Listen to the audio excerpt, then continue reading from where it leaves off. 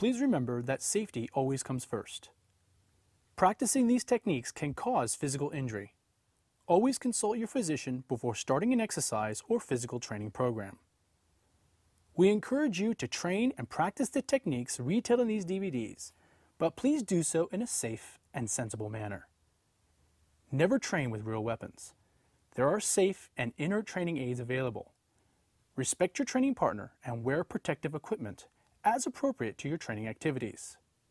Also consider supplementing your training by working with a good instructor.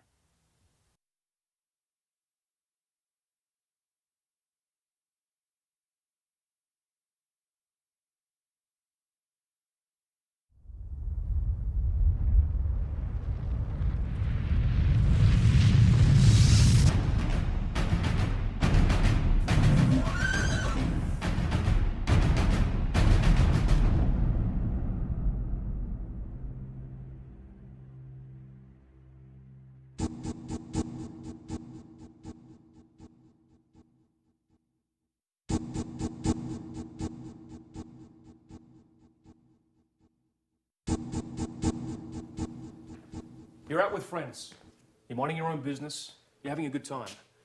Then out of nowhere, a gun is pushed into your face, or your friend for no apparent reason gets into a fight, and maybe a broken bottle or a knife is used against them. Or even worse, your wife, daughter or son is attacked violently. Your heart beats faster, your vision narrows, and you freeze. Now let me ask you a question, and I want you to be honest. If it came down to the wire, do you know what it takes to survive the shock, fear and stress of a violent attack?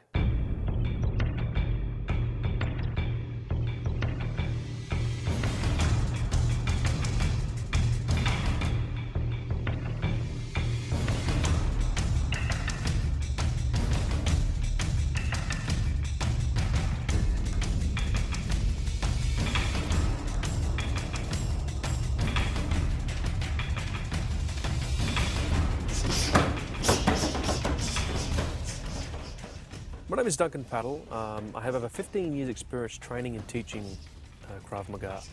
I originally started under Darren Levine of Krav Maga Worldwide. I was certified as an assistant in Los Angeles, California. After training with Darren Levine, I moved back to Australia where I trained under Al Yanalev of the International Krav Maga Federation. The Ultimate Krav Maga DVDs were developed for everybody.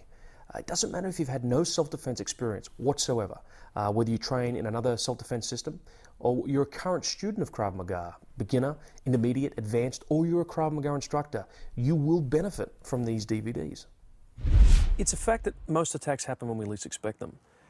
It's also a fact that there is a real good chance that in your lifetime you will find yourself in a situation where you either have to avoid, diffuse, or physically deal with a violent confrontation. You're going to deal with common objects. You're going to deal with self-defense, headlock, chokes. You're going to deal with a gun in the face. You're going to deal with a gun in the back, knife to the throat. You're going to deal with someone attacking you on the ground. You're going to deal with someone teaching you how to use common objects to aid you in self-defense. You're going to learn how to punch and kick properly. You're going to learn everything. This is a complete DVD.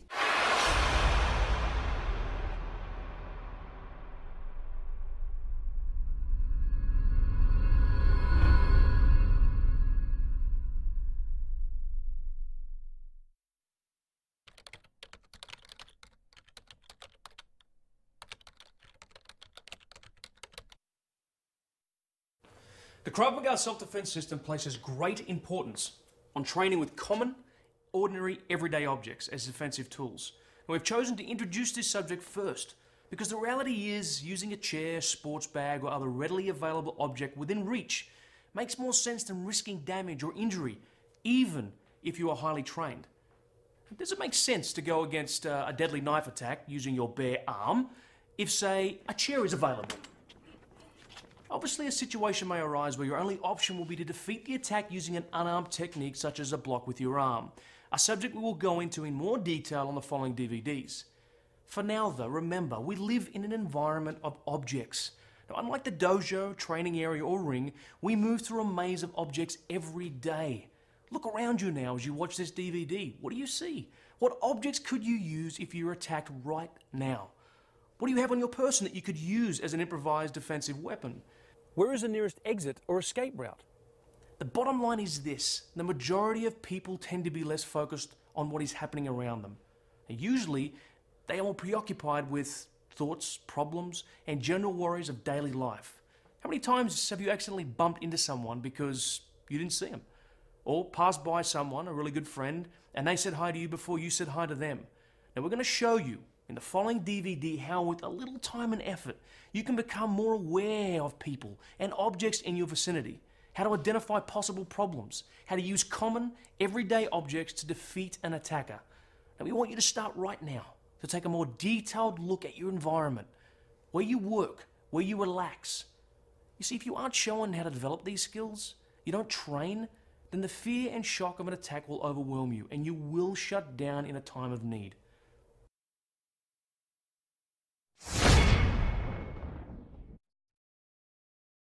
Before we talk about actual objects we can use as defensive weapons, we must train ourselves to increase our level of what the military and law enforcement sometimes call situational awareness. This simply means look and see in an active, engaged way. Now, obviously, different situations require different levels of awareness. Entering a poorly lit car park at night or a hallway requires a different level of awareness than, say, sitting at home in an easy chair reading. Awareness is not about being fearful or paranoid, it's about being in your environment, not only physically, but also mentally. We all look, but do we really see what is happening around us? Now, here are a few things you can practice every day to increase your ability to observe, become more aware, and avoid possible threats. It is important that you make this training habitual and a part of your daily routine. Don't walk or act like a victim. Walk confidently, head up, looking the world in the eye in a non-threatening or confrontational way. Remember, predators prey on those they see as the weakest members of society.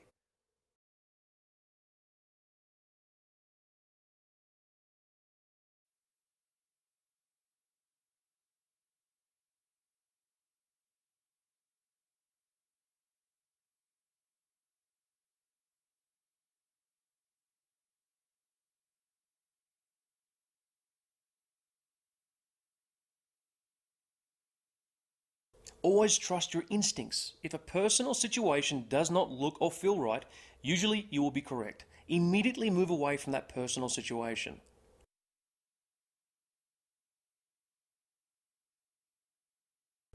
Don't round corners blindly. Take a few paces or steps out from the wall or building before you turn the corner. You'll be in a better position to see a possible threat. This will also allow you more time to react.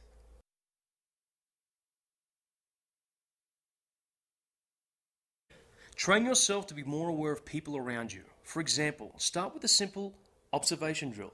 Next time you're at the mall, identify to yourself how many people are wearing baseball caps or how many people have long hair as opposed to short hair. Sounds simple, but by doing this, you'll be amazed at how quickly you will increase your general level of awareness.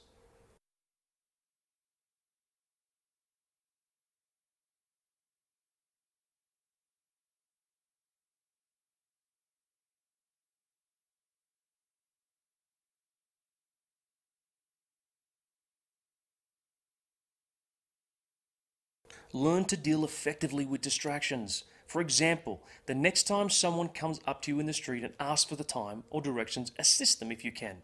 However, learn to divide your attention, keep the appropriate distance, and also be very aware of their actions and the actions of anyone else in the immediate vicinity.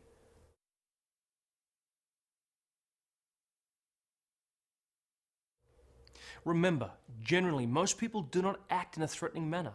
They try to behave in a socially acceptable way. For example, someone staring intently at us or walking very close to us for no apparent reason may make us feel very uncomfortable or in some cases threatened. Now, as I said before, learn to trust and listen to your instincts. Be alert to what is happening around you. Practice daily what I have said until it becomes second nature, and you will have taken those first steps to being in control of your personal safety.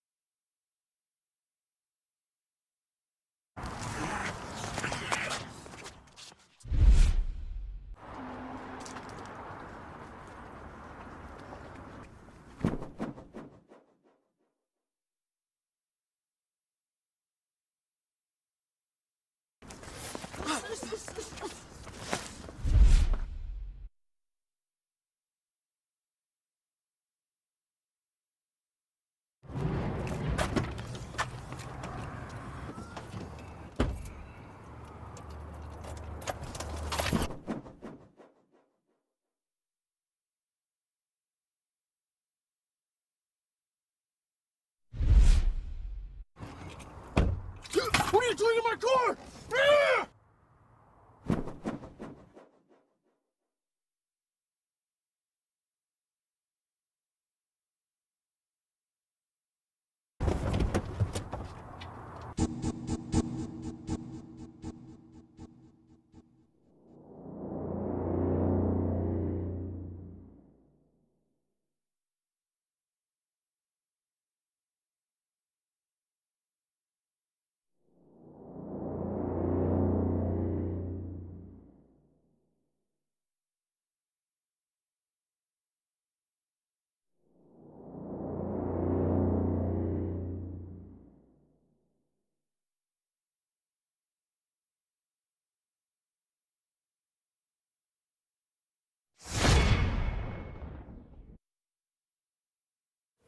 Let's now talk about the importance of using stationary, shielding and barrier type objects, such as walls, posts, columns, trees, fences, etc.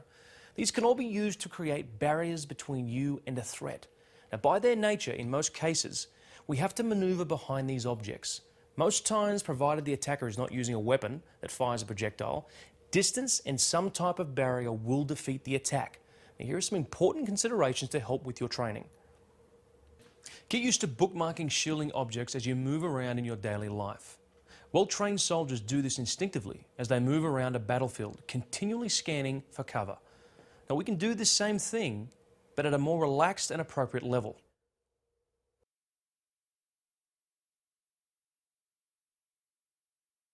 Safely play out realistic scenarios with a partner, such as using a tree or post or other fixed objects. Even a kitchen table, one partner tries to tag the other on the shoulder, whilst the other avoids the attack by moving around. Always keep these barriers between you and the attacker.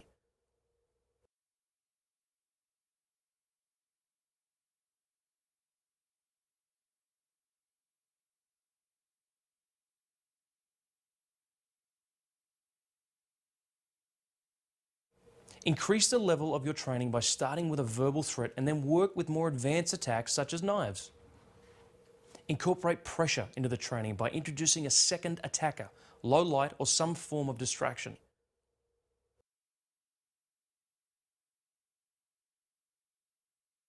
Training is everything. We must train our minds and bodies to identify the threat and respond instinctively. If you do not make this training a part of your everyday life, you will not respond effectively.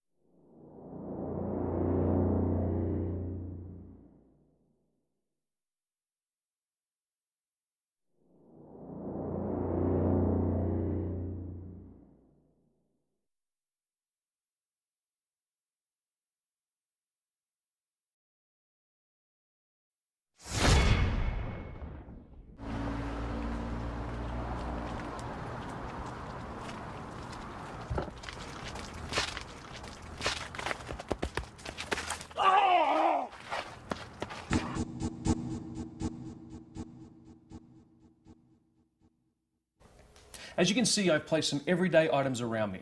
Now, we mostly take these items for granted. Some of them we use, and most of them we are surrounded by daily. Now, how many of you carry backpacks or bags to work or the gym? How many of you sit at a table with chairs that move? Now, these are the most readily available objects in our society, and most of us would never think twice to use them to shield an attack. As I said before in my main introduction, find something in your environment right now. Pick it up and take a second to think, how could you use it? If you have to pause this DVD, do so. Now, would the object you just found shield a knife attack or attack with a clubbing weapon? Could you use this as a striking weapon? Now, obviously, we will cover using these objects in more detail following this introduction, but for now, I want you to realize how easy it is to train on your own every day, to scan and be aware of what you could use in your environment to help save your life. You have to remember, it may be illegal to arm yourself with any item with the intention of using it offensively or in an intimidating way. It also is very important that you understand the laws governing self-defense in your local area.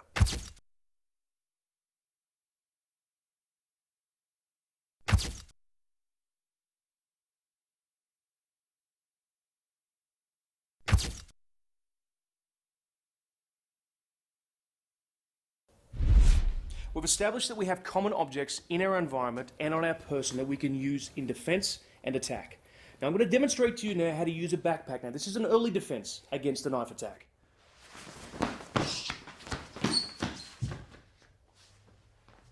What are the things to remember with this defense? This was an early attack. I saw the attack happening. 2, I may have to transition from using my common object to using some sort of a block and using a counterattack. And the most important is I must use reach. Use my reach when I am actually making my defense. Do not let the attack come to you when you use your common object. Use reach to push the knife away. So what you've just seen now is using shielding objects effectively against a knife attack.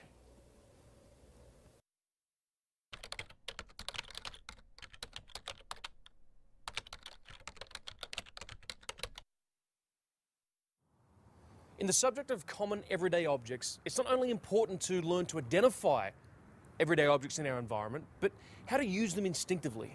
And the way that we do this is through drills, putting you under pressure. The following drill will demonstrate this.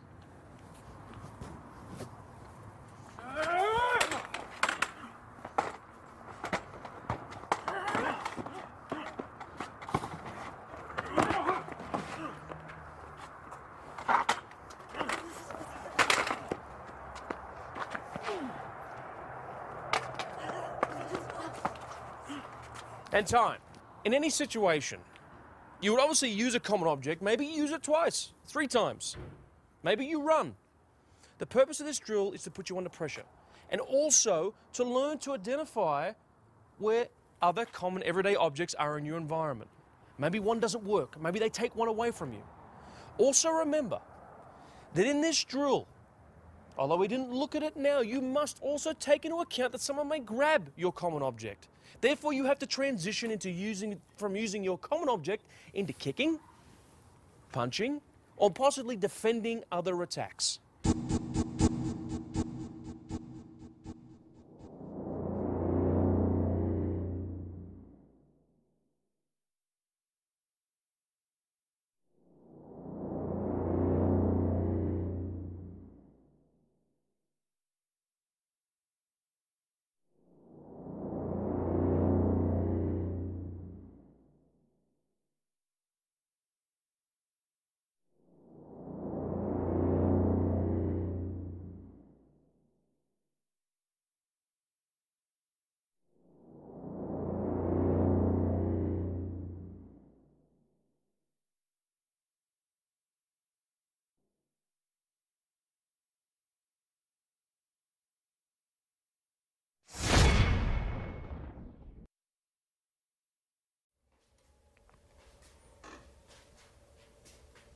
How we move in self-defense is very important. Let's look at some basic ideas. Now, what is our natural reaction to something or someone moving quickly towards us? We quite sensibly move out of the way. Now, to put it in self-defense terms, we move off the line of attack. Now, in my years of teaching Krav Maga, I have trained a lot of students who at first find movement boring and not very dynamic. Most of them want to cut straight to the kicking, the punching, and the more advanced self-defense techniques. The reality is they can't go forward without movement. Now, that's not meant to be a pun, it's this simple. It doesn't matter what level you're training at. If you are training in basic techniques, such as kicking and punching, or more advanced techniques, such as gun, knife, stick, fighting, or ground fighting, even defending holds, such as headlocks and chokes, you must understand that everything comes back to basic movement.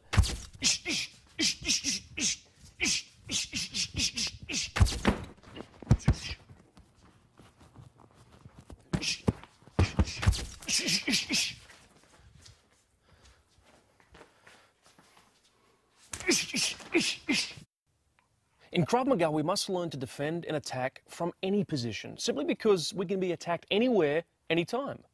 So if I'm in a more relaxed position, a passive position, my hands crossed, if I feel that someone is threatening, I can easily transition into what we call a semi-passive position. My elbows are in, my hands are up. From this position, if I have to, I can easily go into more of a ready position or a fighting stance, either with the left leg forward or the right leg forward. Remember, my back heel is raised. My feet are shoulder width apart.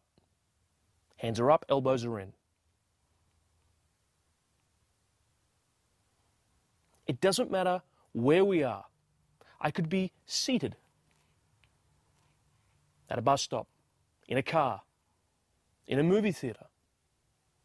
We must learn to defend from this position and attack from this position. We don't always have time to get into a fighting stance. If my hands are on my hips, I'm having a conversation with a friend, and I'm attacked, I must respond from this position. Whatever I'm doing, we need to train realistically. How to defend and how to attack from whatever position we are in. Think about your daily lives. Think about what you do. Start role-playing. If my hands are in my pockets, obviously I have to defend from this position. I don't have time to go into a ready position or a stance. Okay guys, let's now go into a semi-passive position. We're going to transition into a fighting stance. Go. Good. Back heel is raised. Hands jaw level. Elbows are in. Okay, on my call we're going to go forward, back, left and right. Ready? Forward, go. Forward, go. Back, go. Pushing off on the forward leg. Remember, if we go forward, it's a back leg. If it's back, it's a forward leg. Go. Going forward, go. Let's go right. Go. Left, go. Good. Elbows in a little bit, Jen. Good. Forward, go. Go. And back, go. Go. Okay, starting from a passive position, or semi-passive position, Jen and Travis transition into a fighting stance. Their legs are shoulder width apart, maybe a little bit more than shoulder width apart. Their back heel is raised. Their elbows are in to protect their ribs. Hands are up to protect their face. As they go forward, they push off on the back leg. They go forward 6 inches, they close 6 inches. If they go back, they push off on the forward leg. Remembering that each time they land in their fighting stance, their legs are about shoulder width apart to maintain a strong balance.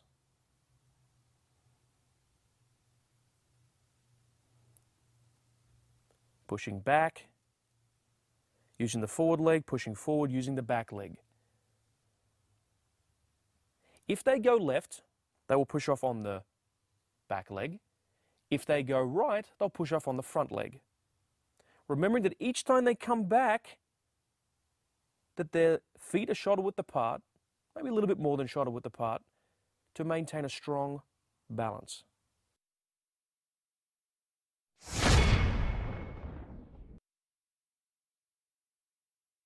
Let's up the pressure a little bit. Okay, let's look at a little more of an advanced movement drill for 2 reasons. A, to move off the line of the attack, but more importantly, to start scanning and being aware of not only our environment, but other attackers. It works like this. Travis, please. I move to the outside of a circle from here, and I make a redirection. Off the line of the attack. I never go through, I stay on the outside. And we switch. Travis.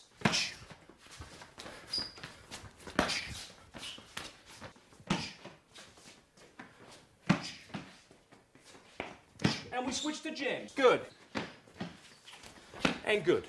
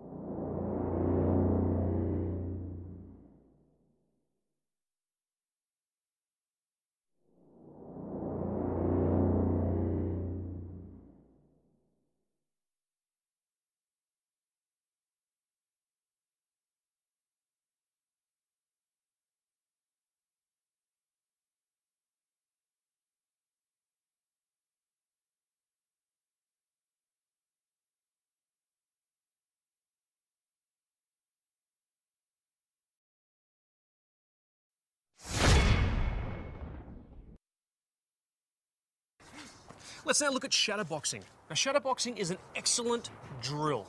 Now, this is something you can do in the mirror at home, you can do with a partner or by yourself anywhere in any environment. Now, the reason we shadowbox is to increase your movement ability, your coordination, your strength, and your balance. Also, we must chain and link our attacks together. As you can see, the students are using their punches and their kicks. There is no dead spaces. As they punch, they start to kick. As they kick, they start to punch.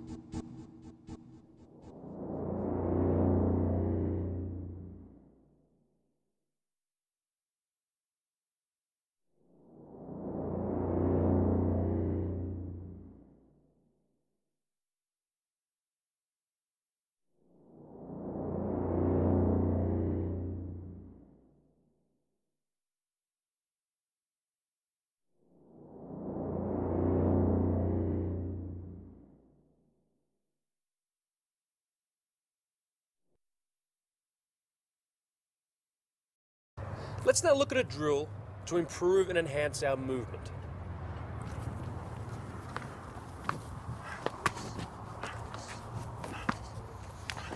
As you can see, they're shadowing each other. As Stephanie moves forward, he moves back. And vice versa. Remembering basic movement, pushing off on the feet. To go forward, you push off on the back foot. To go back, you push off on the forward foot. To go left, you push off on the right foot. And to go right, you push off on the left foot. From a ready position, a stance. And pick it up a little bit more intense.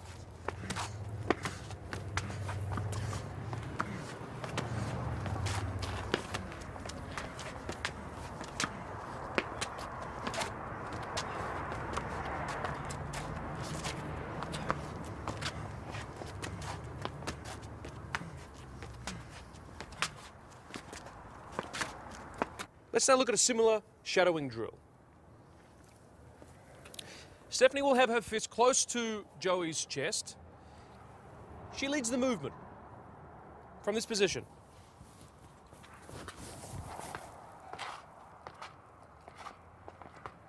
If she goes back, Joey moves forward. If she goes forward, Joey moves back. If she goes to the side, he moves. He follows the fist. Remembering the basic principles of movement, pushing off on the balls of the feet.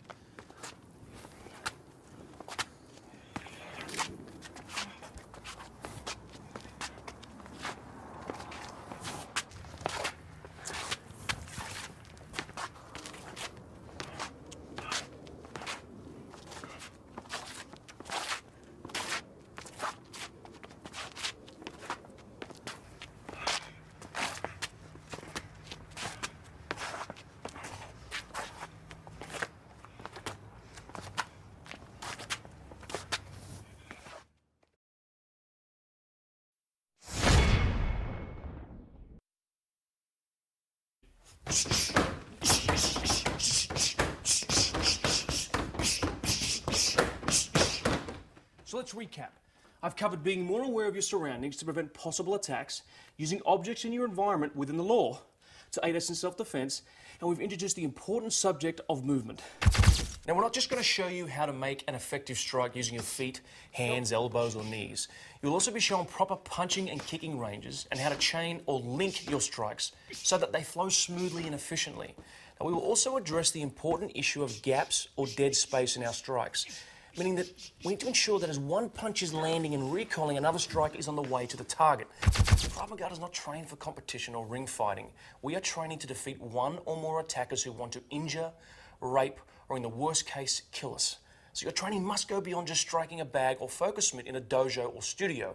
We need to teach you drills and techniques that can best prepare you for the street, simply because attacks happen in the street and not in the comfort of a dedicated training studio. However, for practical reasons, we will show you some of these techniques in a studio setting.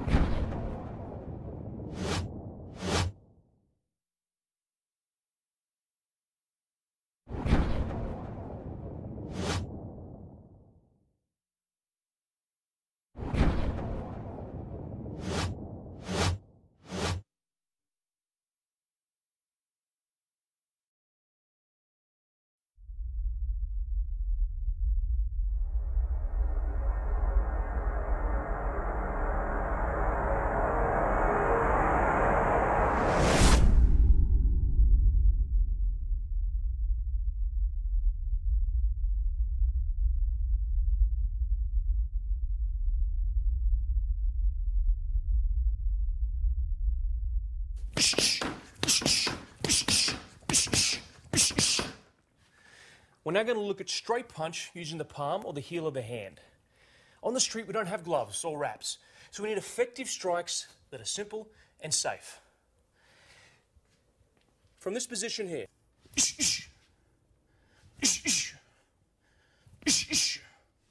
From this position.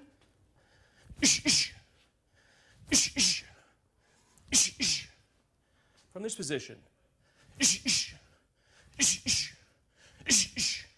Let's have a look at the technique. Where am I striking? I'm striking with the palm or the heel of the hand in this area. My fingers are slightly back and I strike forward here. My elbows are in. My shoulder goes forward from this position and I pivot on the balls of my feet. From this position. Remember also, neck, chin, slightly turtled. From here.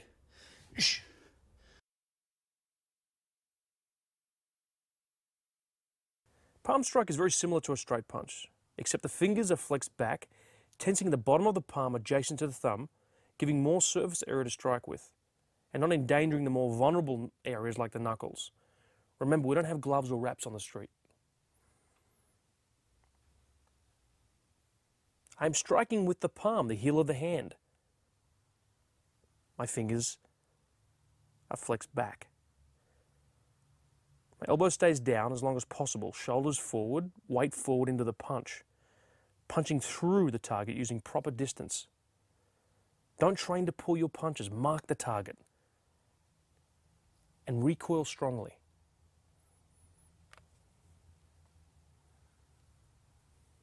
I can also do this from a fighting stance, from the forward hand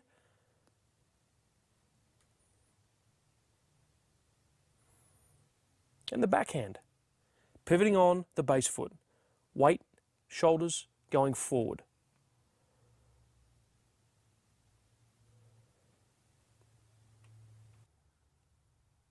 When I throw combinations, left-right combinations, I must remember that as one strike is being sent and is returning, they cross in the middle. My other strike is being sent, recoiling, out and back, explosively.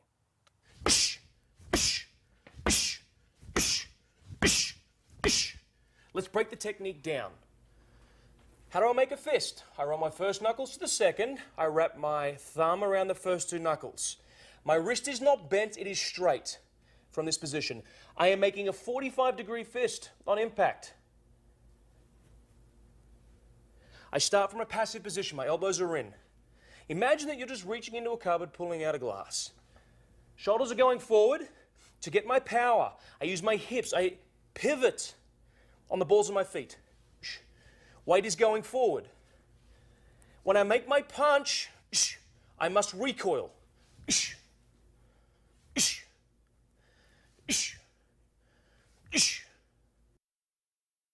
To make a fist, roll the first and second knuckles, wrapping the thumb around the first finger, making a solid fist with your wrist, straight and in line with your arm.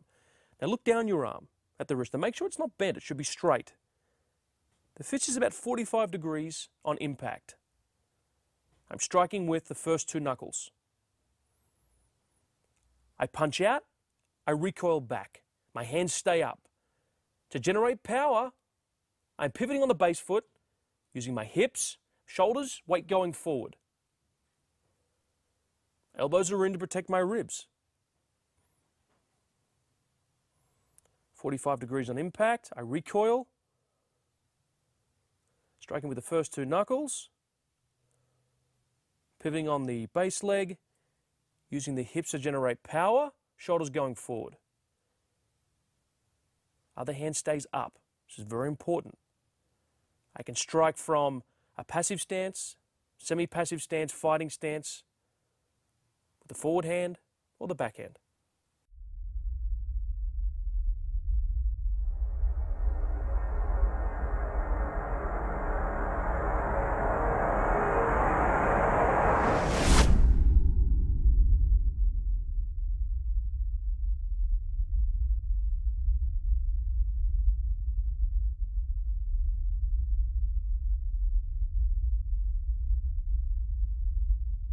We're now going to look at regular front kick from this position.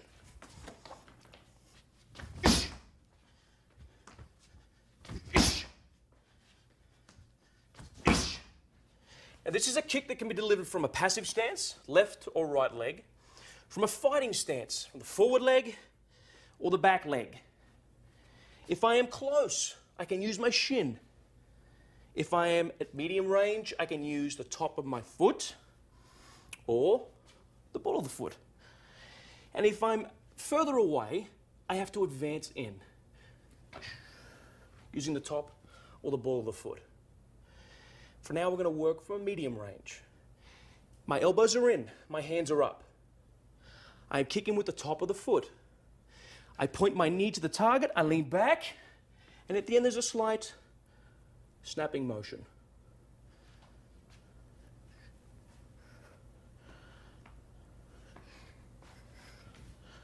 Left leg. Fighting stance. Back leg. Remember, this kick, like anything we do in Krav Maga, any combative can be thrown from either a passive stance, semi-passive stance, a fighting stance, or a more relaxed position. My elbows are in, my hands are up. I point my knee towards the target, I lean back slightly, and I'm making a kick upward. For now, imagine you are striking with the top of your foot, same area where you tie your shoelaces, flexing my toes forward, leaning back slightly to open up my hips, which makes my kick longer. The power is coming from my hips. I am driving up with my hips, thrusting forward and up. We just looked at front regular kick in the studio. Now we're going to look at roundhouse kick in an outdoor setting. Now, the reality is, remember, when you're training on uneven ground, there may be rocks, there may be dirt, you may slip, so you must be careful when you do this. But again, this adds realism to our training, simply because we're not attacked in dojos or training centers. From this position, roundhouse kick with the back leg.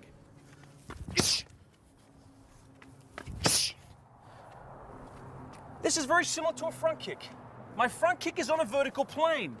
My roundhouse kick can be diagonal or it can be on a horizontal plane. the area that I'm striking with is either the shin, the ball of the foot, or the top of the foot, the same area where you tie your shoelaces.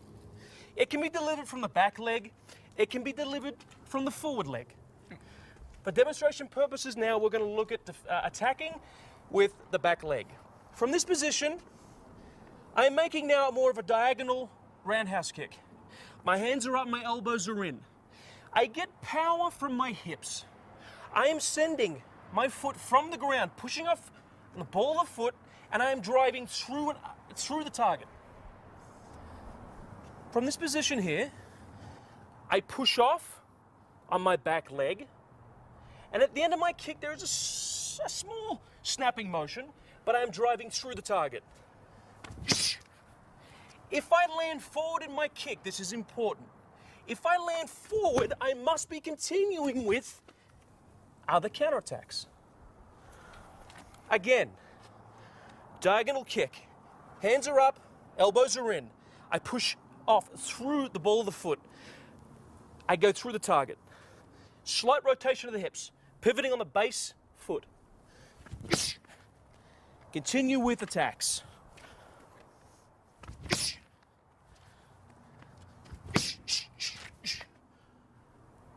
Diagonal roundhouse kick. Now let's look at more of a horizontal roundhouse kick. With this particular kick, it is possible to kick with the shin. There is more rotation now in my hips. I am pivoting more on the base foot. From this position here,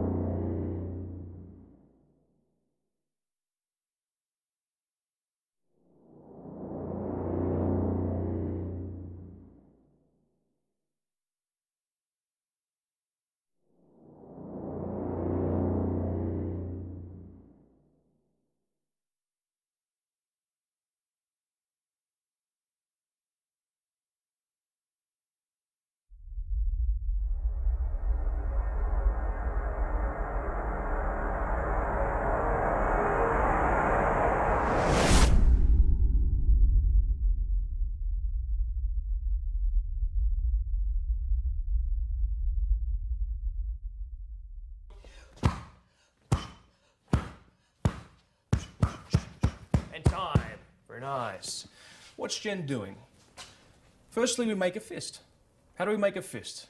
We roll the first knuckles to the second knuckles. We wrap the thumb around the first two knuckles. Our wrist is straight. We do not want to bend our wrist when we strike. She's making a hammering motion. Why do we call it a hammer fist? Because it has the same characteristics as a hammer. The head, the handle. And she's making a forward motion with her strike. Watch again from this position. Switching. Again, Jen. Time.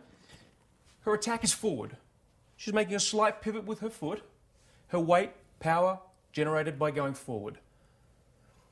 Let's now look at hammer fist, downward from this position, Jen. Go. And time. When would this be an effective strike? If maybe from this position here, I was attacking Jen with maybe a bear hug chicken strike to the neck, spine. Her weight is now going down. She's bending slightly with the legs, weight going down, hammering down. Remembering, other hand stays up when we strike. From this position, what if the threat was to the side of Jen? Okay. Hands up.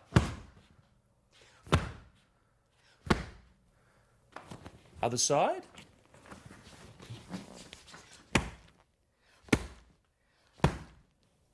How is she generating the power? She is pivoting on the opposite foot to the striking hand. And again, she's still hitting with the meaty part of the hand. Although we teach punching in Krav Maga, it's a lot safer to use the meat part of the hand, and with palm strikes also the heel of the hand. What if the threat is behind Jen? Will the same strike work? Jen, move forward a little bit, please. Hands are up. She looks first, she pivots, and she strikes. Go. Go. Go. Time, other side. And this way, please, Jen. Hands are up, she looks, and strikes. Go. Go. Nice. Time. Again, Jen is seeing the threat. It's no good just throwing her hand back. We have to see, identify what is behind us. She looks, and then she strikes. She's pivoting this way. Now, what happens if the threat is a little bit lower? Will the same strike work? Let's have a look. She's going to strike maybe the groined area. From this position, hands are up. Go. Go. Go. Go. Go. Time. What is she doing with this strike? She's bending forward, striking. Bending forward, striking. This way. Still hitting with the meaty part of the hand. Now if the threat was a little bit higher. Jenny's going to start with her hands up. She's going to bend forward, similar to a pendulum. As she bends forward, the attack is thrown. From this position, go.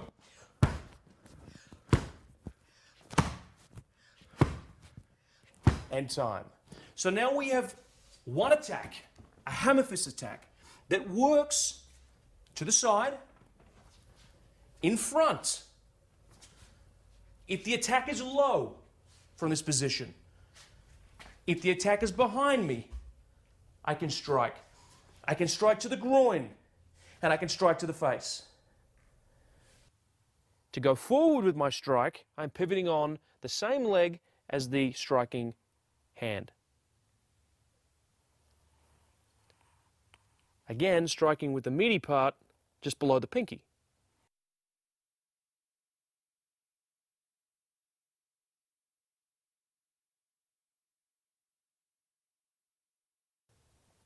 Striking to the side. I am pivoting on the opposite foot to the striking hand. I am going through the target.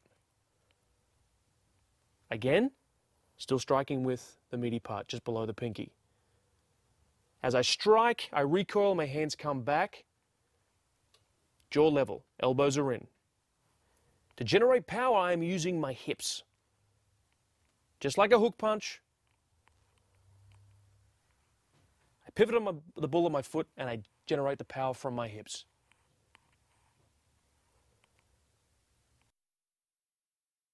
Striking behind. I look first, identify the problem, the threat, and I strike with the same area on the hand, the meaty part just below the pinky. I can deliver powerful strikes from any angle. I can deliver the strikes from a passive stance, semi-passive stance, or fighting stance. I can also strike up and back. Again, this is very similar to our elbows. I bend forward at the waist, looking around my shoulder or under my arm, identifying the problem first and striking.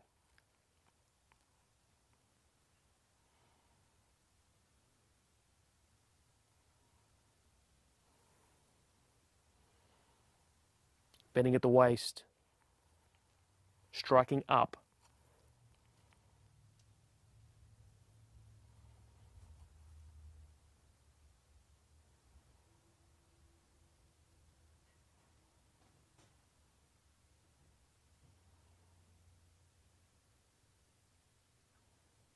Striking down.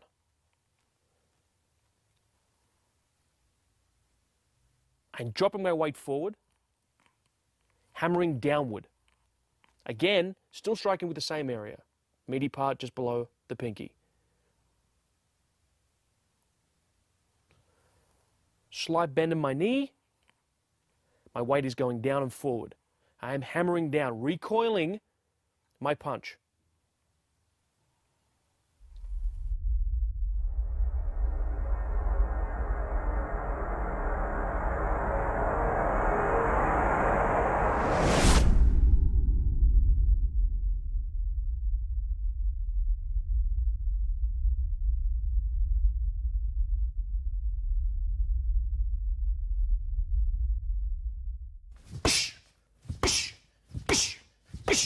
Switch. Okay, from this position, let's look at the attack. My punch is going around to the target from here. In this particular drill, I want to make sure my bicep is touching Travis's forearm. I come around to the target. From a passive position, let's look at the punch. My hands are up. From here, when I make the punch, my fist makes a small circle out so I can come around. Around.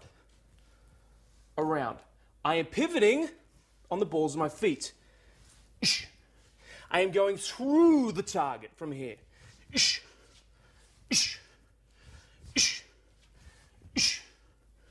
Hitting with the first two knuckles.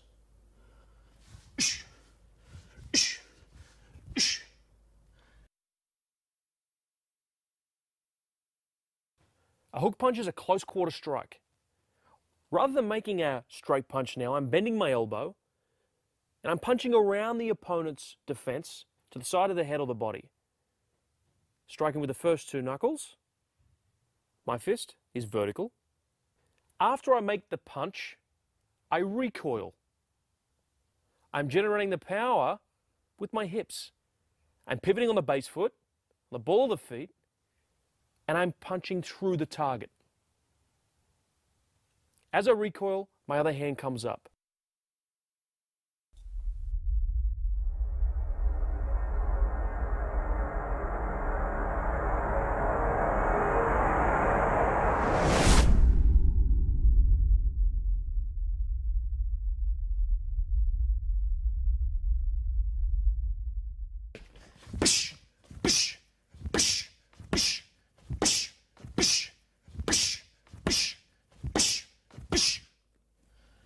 Look at my punch.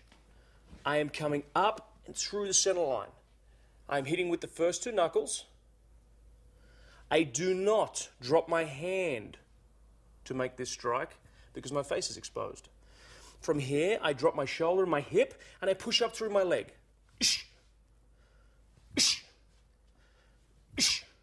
Punching a little bit away from my face.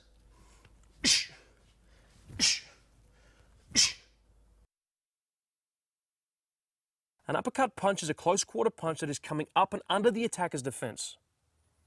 I'm striking with the first two knuckles, and my hand is horizontal, using the legs to generate power. I'm bending at the knees and at the waist. My elbow is in close to my body. I do not drop my hand. I do not drop my hand. This exposes my face. I keep it close to my shoulder.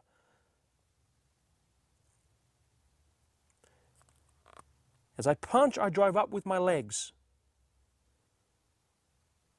Do not drop your hand. This is very important. Shoulder drops, hand goes with the shoulder. I'm using the legs driving up. Prior to impact, I'm turning the fist so the palm is facing me. And I recoil.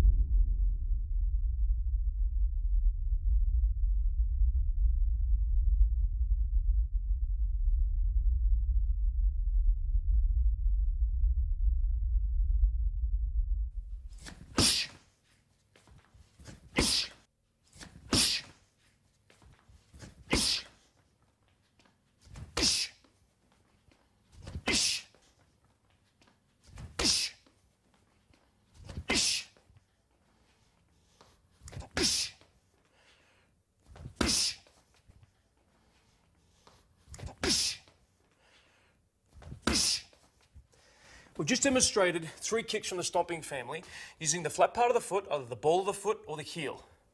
Front push kick, side kick, and back kick. We're now going to look at a defensive kick forward. We use this kick to either stop somebody that's attacking us, to push someone back, or in an attack. From this position here, my hands are up, my elbows are in. I am using the ball of the foot, the heel of the foot. My knee comes up high from this position, and I'm pulling my toes back to either use the ball or the heel. As I bring my knee up, I'm using my hips thrusting forward to generate the power from this position.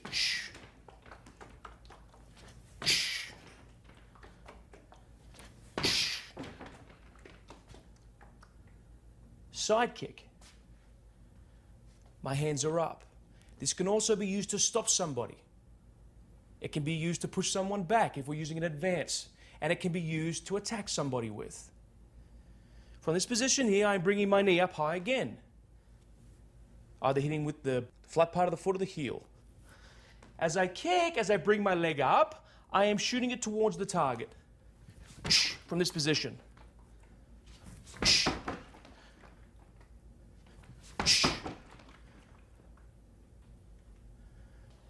From behind, if the threat is behind me, I cannot look over my shoulder because this keeps my back straight. I want to be able to bend forward so I can kick.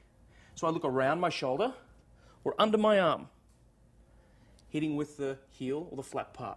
From this position here.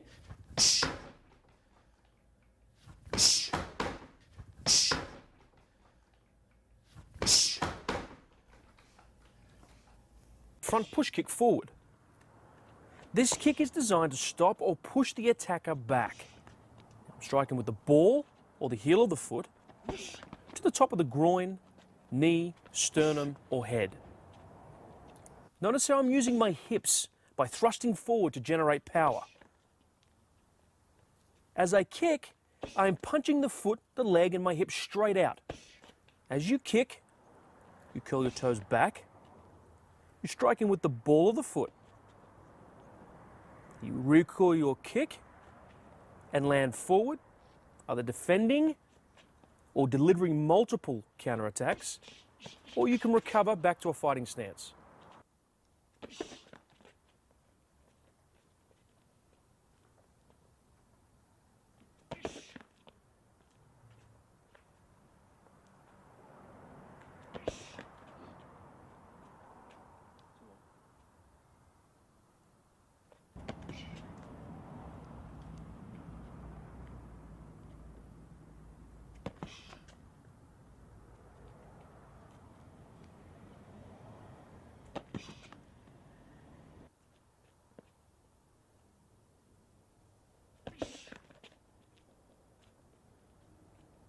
How do I deliver my side kick? I am sideways to the attack. My hands are up, my elbows are in. I'm bringing my knee up, and I'm pivoting on my base foot to shoot my hips towards the target. The power is generated from my hips. I'm striking with the flat part or the heel of the foot. I recoil my kick, either retreating into a fighting stance or continuing with counterattacks. Knee comes up, pivoting on the base foot, shooting my hips towards the target. Recoiling, bringing my leg down, continuing with counterattacks, defending other attacks, or retreating into some sort of a ready position.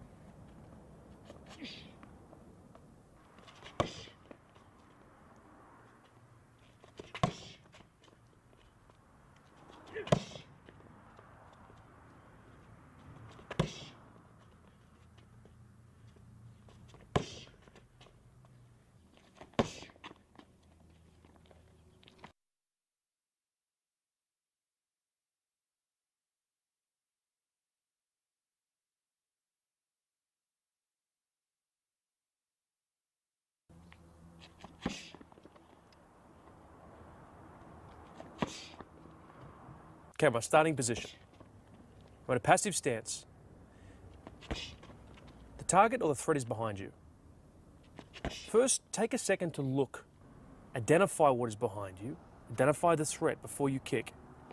I chamber my right knee. I bring my knee up.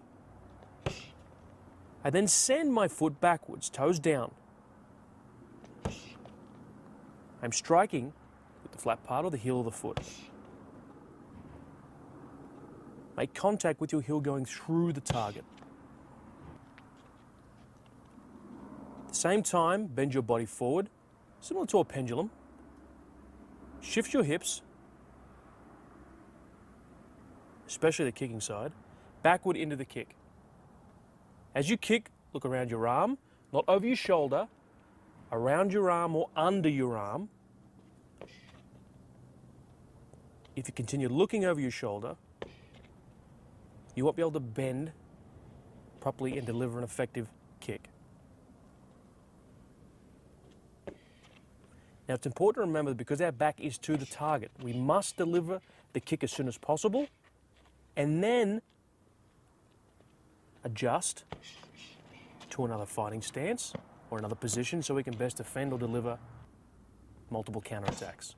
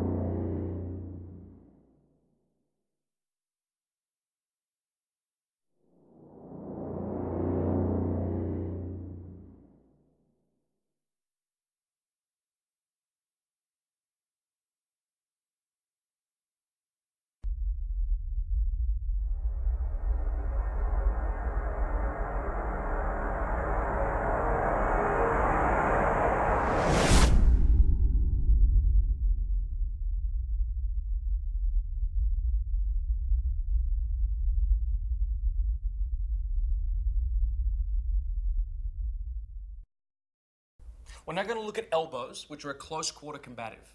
Now we deliver elbows on two planes, a horizontal plane and a vertical plane. The areas I'm striking are just in front of the elbow and behind the elbow.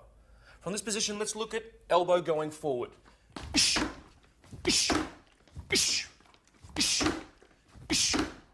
I generate power by pivoting on the balls of my feet, and I go through the center line.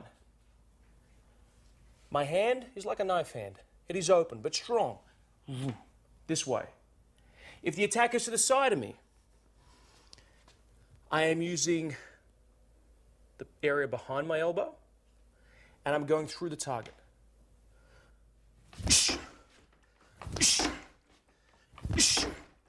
Again, remembering, my hand is like a knife hand.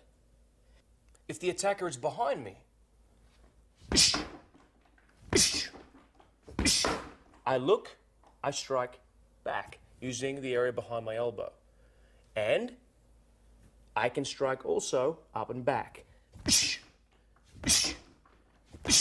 If the attacker is in front of me, I'm now using an upward or a vertical elbow, which is very similar to uppercut. Striking the area in front of the elbow. I am using my legs to drive up to generate power from this position.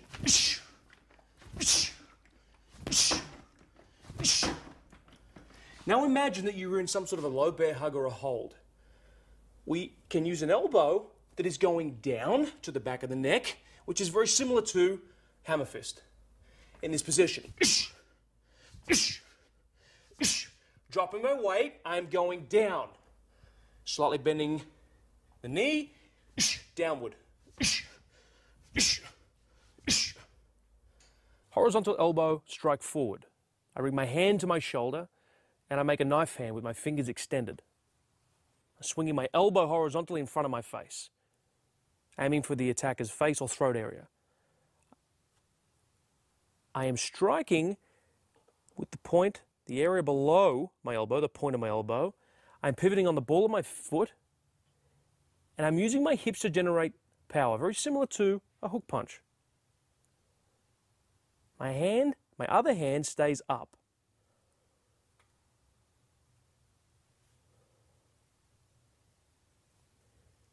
Each time I deliver my attack, I recoil and come back to ready position. Elbow strike to the side. Bring my hand to my shoulder, making a knife hand, striking out. As I strike with the area behind my elbow, to the back of my arm, I strike out and I recoil.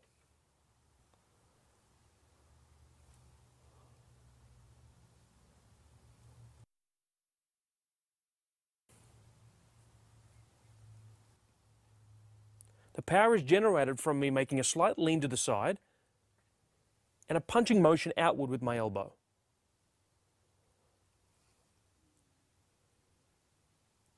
It is possible to also take a step. Horizontal elbow backwards. Bring your hand into your shoulder. Opposite hand is up, protecting your face. I am pivoting on the opposite leg to the striking elbow, and I strike horizontally backwards. Remember to look over your shoulder. See what's behind you before you strike first. Pivot on the opposite leg and strike. Again, I'm using my hips. I'm getting the power from my hips and also from pivoting on the balls of my feet.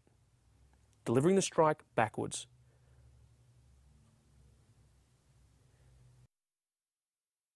Vertical elbow strike back and low. Send your elbow straight back to the attacker's ribs or stomach area. Hands are up. I am not looking over my shoulder. I want to look around my shoulder or under my arm. I want to be able to bend at the waist. Striking with the area behind the elbow, towards the tricep area as well. I look around my shoulder. I strike.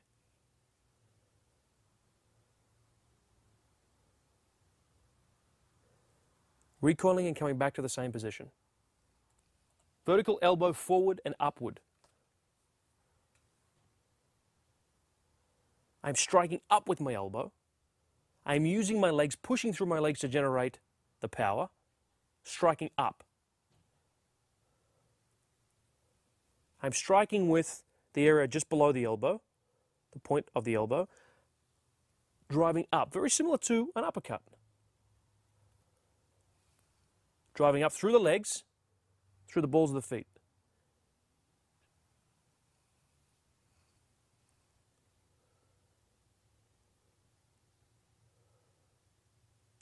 As I make my elbow, I recoil. My opposite hand is up.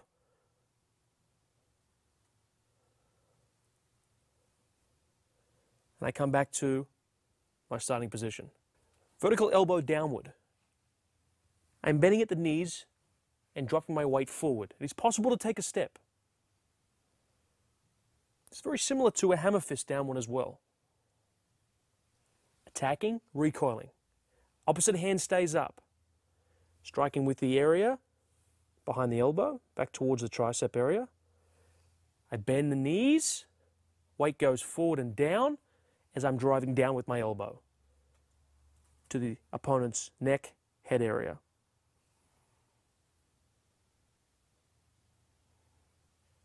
Recoiling.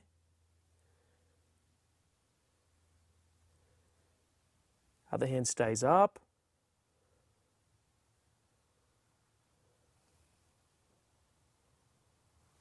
Very similar to a hammer fist. Again, my hand is like a knife hand, fingers are extended. Vertical elbow strike backwards and up. Bring your hand to your shoulder, making a bend in your arm. You punch your elbow backwards and upward towards the attacker's face or throat, remembering to recoil. I'm looking around the shoulder and striking upward. Striking with the area behind the elbow towards the tricep.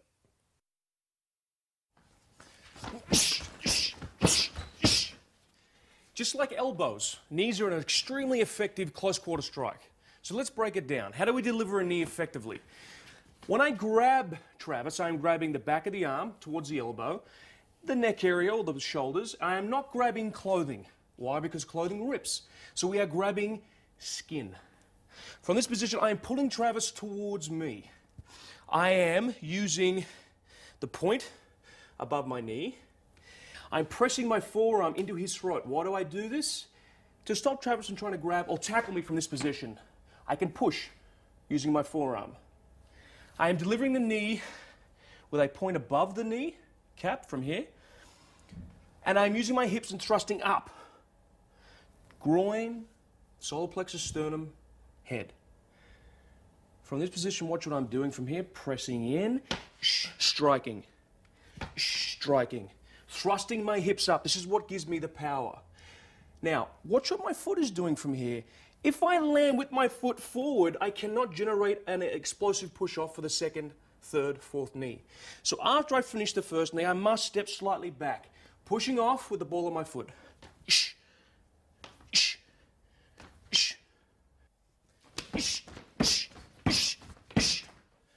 We have a vertical knee, we have a horizontal knee. Same points as the vertical knee. Or am I grabbing? Back of the elbow, tricep area, grabbing the back of the neck area or the back, shoulder area. I am using my forearm, pushing against his throat to stop him from tackling from this position. I must deliver my knee on this horizontal plane. How do I get the power? I am using a pivoting motion on the ball of my feet. From this position here. This is very similar, or it is exactly the same as a roundhouse kick. From this position, I grab.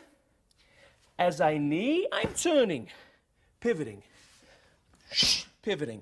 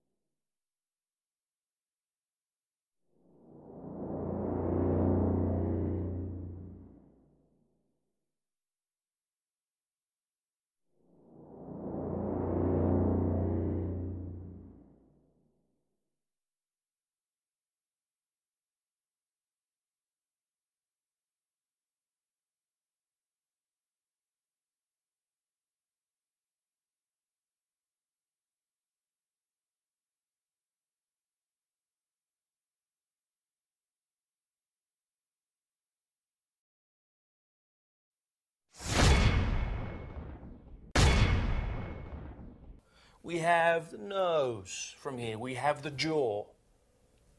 Ears from here. Throat. Sternum. Solar plexus. Going down to lower, we have groin. Top of the groin. Knees. Shin. Top of the foot from here. Going to the side. Jaw. Ears. Ribs. Knees. Shin. Top of the foot. From behind, back of the head. Spine, vertebrae.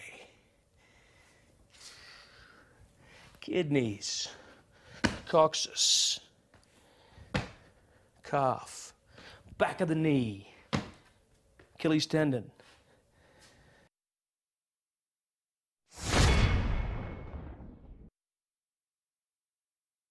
As I said in my introduction, we must consolidate our training. We need to bring everything together. Now with this drill, Travis is in a passive position. The reality is we don't walk around the street in a fighting stance. So he's less ready. I'm going to apply a little bit of pressure to Travis, and he's going to strike from whatever position I land. From this position here, go. Time. I move around Travis. Go. Time. Go.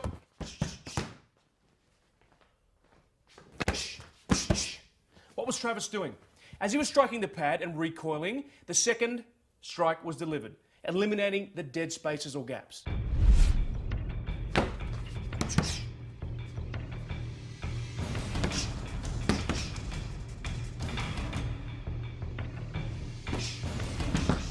What is Travis doing?